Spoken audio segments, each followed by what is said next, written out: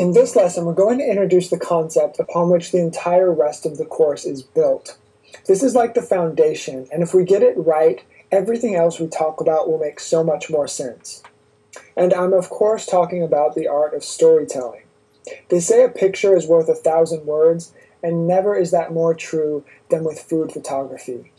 Your job as a storyteller is really to build a strong and engaging human connection between your artwork and your photographs and the people who are looking at them.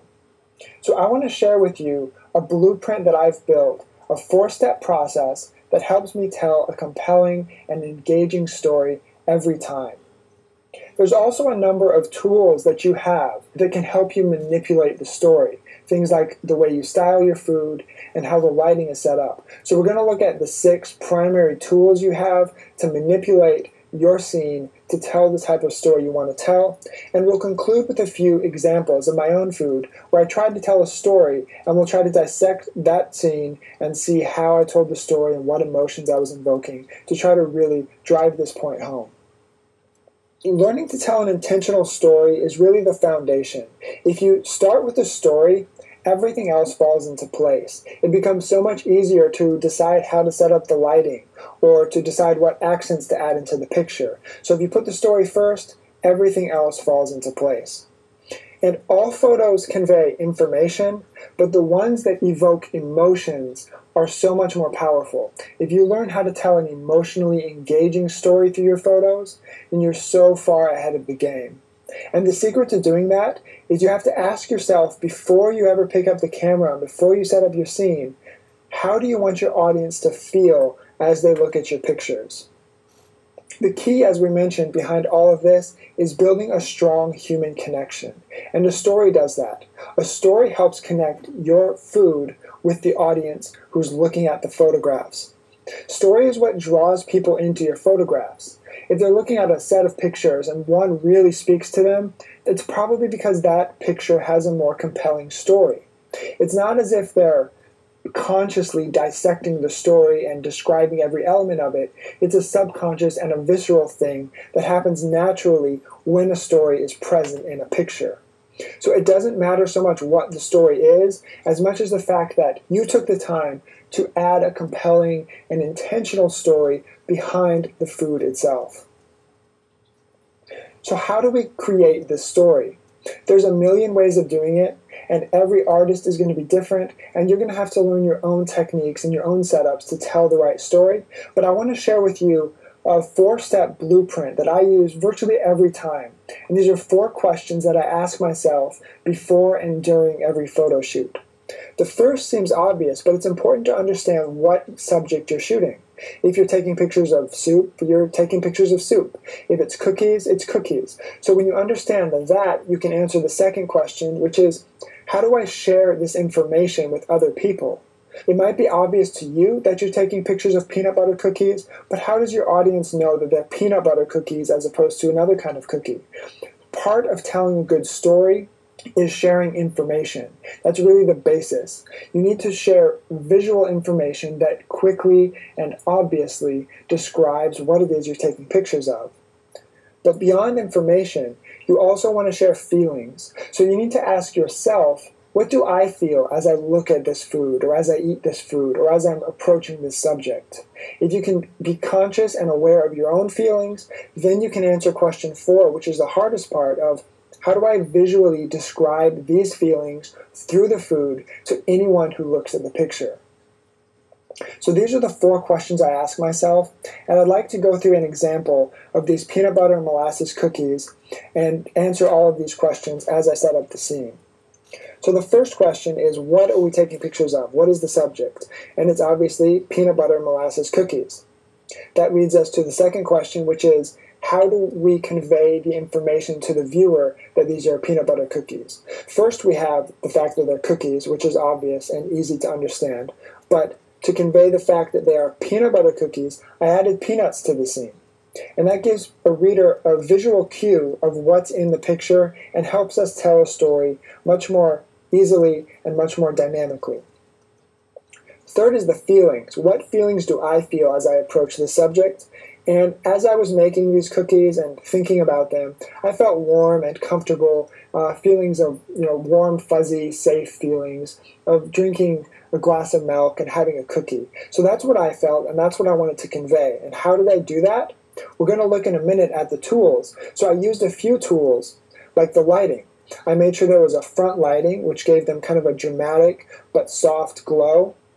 I made the cookies in a stack, so I styled them specifically so they looked inviting, like you could just grab one off of the top.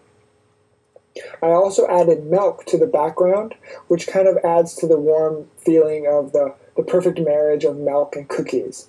So those are some of the elements I used. And let's look at the 6 primary tools you have for storytelling with food. I mean, there's a million different little things you can do, but they generally fall into 6 categories. So if you get these down, you'll have all the tools you need to tell an intentional story. And really the rest of the course is about understanding each of these tools, how to use them and how to manipulate them to tell a better story. So the first 3 are related to the scene, as in the physical world, the food itself, and the setup. The first one is the way you style your food, and that's by far the most versatile tool you have in telling a story. For example, I stacked the cookies, and that was a way of styling. If I had spread them out and scattered them and they were messy, that would tell a different story. So the way you style your food is very important, and there's an entire section of 4 videos devoted to styling within the story. Second is your lighting. Soft, diffused glow tells a much different story than direct sunlight with harsh shadows. So learning how to control your lighting is also very important. And third is the accents. Things like the milk in the background or the peanuts around the picture helped convey information, build emotion, and tell a story. The other 3 elements are related to the camera and the technical aspect of how you want to set up the artwork. So the first one is the zoom level. Whether you have a tight shot or a wide shot tells different stories. If it was really tightly zoomed in, that's going to be more intriguing and dramatic than if you had, for example, a wide shot of an entire banquet table. Those are both valid uses, but they tell different stories. Another technical aspect is the camera angle. As in the picture of the molasses cookies, it was a very low angle, it was direct, you got to see all the cookies stacked from their own level. It would be a very different picture if I had taken an overhead shot. And if I took a crazy sideways shot, that would be a little more chaotic and dramatic, and that would tell a different story. If you'd like to tell that story, it's perfectly fine. It's just that you need to understand what the camera angle is and how it's going to affect your story. Finally, the depth of field. If you're new to photography, depth of field simply means how much of the picture is in focus versus how much is blurry.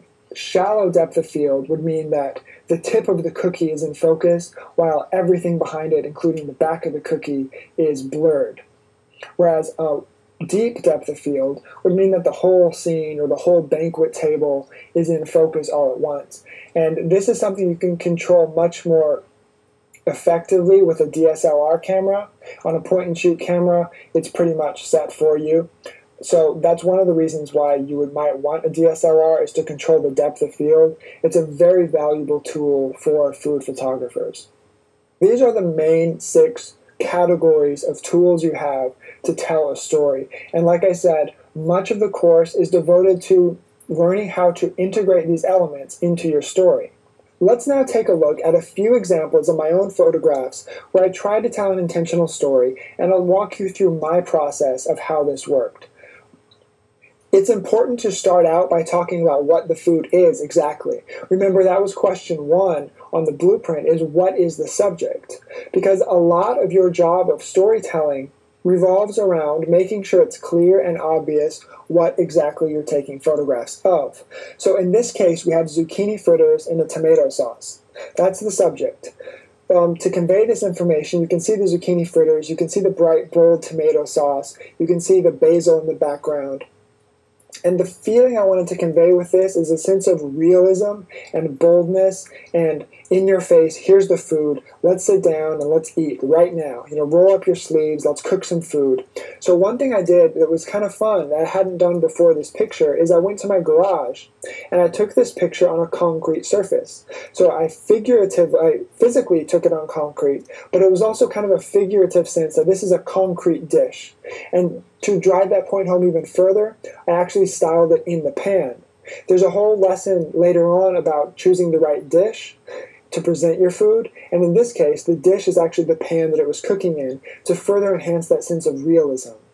One of the other elements we talked about is controlling the zoom level of your shot, and for this one, I wanted to do a tight shot where you can see some of the detail in the zucchini to get a clearer picture of what the food is, to make it seem more real, and to enhance the drama of this picture. So those are some of the techniques I used in this photo. Let's look at a few others as well. Here we have miso soup. Again, it's important to start by describing what the food is. And one thing I did to convey that information was that I used a bamboo background and I put chopsticks in the picture. So that gave it an Asian feel that made it a little more obvious to the viewer that, okay, this is an Asian soup, a Japanese soup. It's probably a miso soup and not some other kind of vegetable soup, for example. One thing I wanted to do to enhance the realism of this picture is the cutting board in the background. That was put there intentionally with the green onions on top to signify that this is fresh, it's immediate, someone just chopped up the onions and they put them on the plate, and it's right here in your face, real, right now. So I wanted to give it that kind of a feel. But there's another element of miso soup that I wanted to incorporate in this picture, which is that it's very comforting. It's a warm, inviting, comforting food. So part of that is with the lighting. You can see that there's lighting from the right side of the picture, scraping over to the left, so it gives it a bright, fresh kind of feel. But another thing that was really important for me in this picture is that there's two bowls. If there was just one bowl, it would seem a little lonely and dramatic by itself, and that would be okay, but I wanted to incorporate the feeling of warmth and comfort and shared food. So this is the kind of scene where you can imagine two people enjoying this meal together.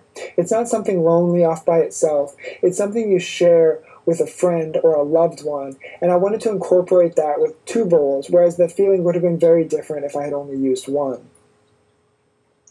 In another example, this is apple cider. Now, it's obvious that this is apple cider, not because there's amber liquid in a mug. I mean, that could be anything. But when we add the apples and the cinnamon, that makes it almost immediately obvious to anyone that we're looking at a picture of apple cider. And remember how the very first step is to understand your subject and make sure you're conveying accurate information about what's in the picture. That's the first step of storytelling. So without the apples and without the cinnamon stick, it would have been much more difficult and a little awkward to try to understand what's going on here. But with those things, it makes it immediately obvious to anyone who looks at the picture.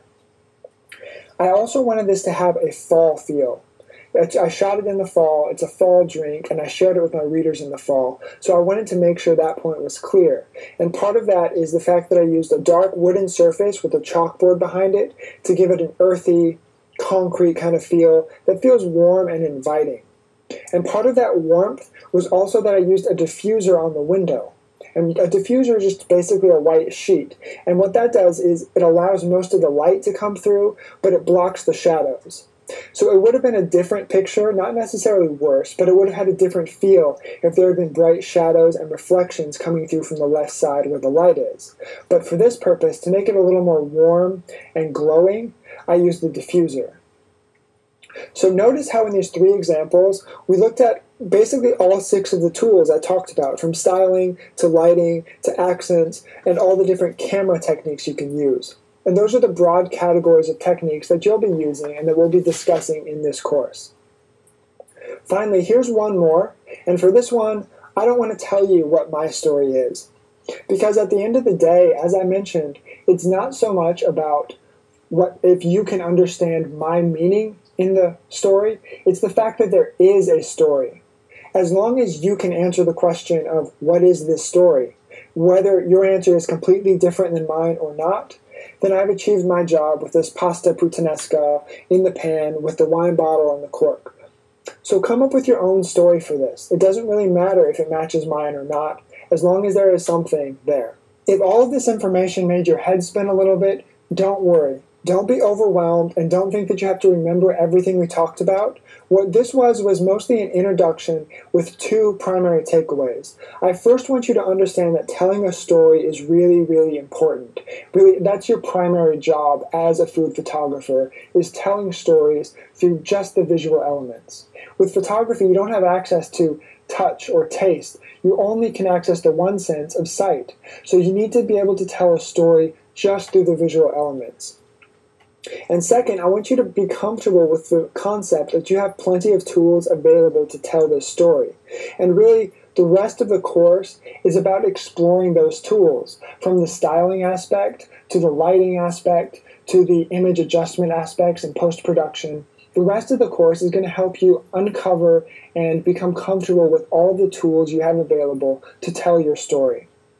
So if you don't understand all of the aspects of lighting now, that's to be expected. We're going to learn that as we go along.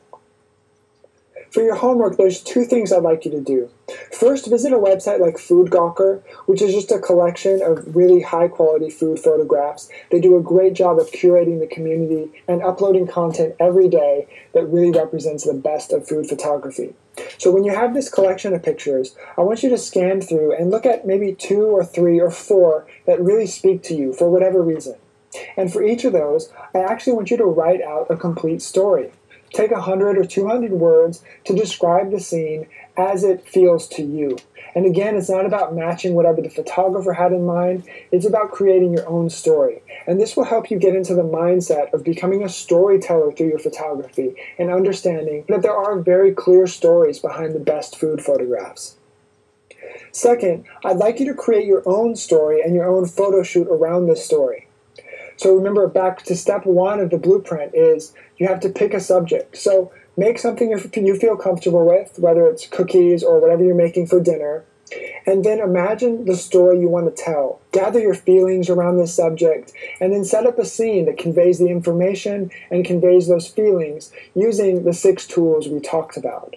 Then snap a few pictures. Remember, we haven't gone over all the details yet, so they don't need to be great pictures. I just want you to get in the habit of learning to tell a story through every picture you take. So have some fun with this photo shoot, and I'll see you in the next section on learning how to style your food appropriately.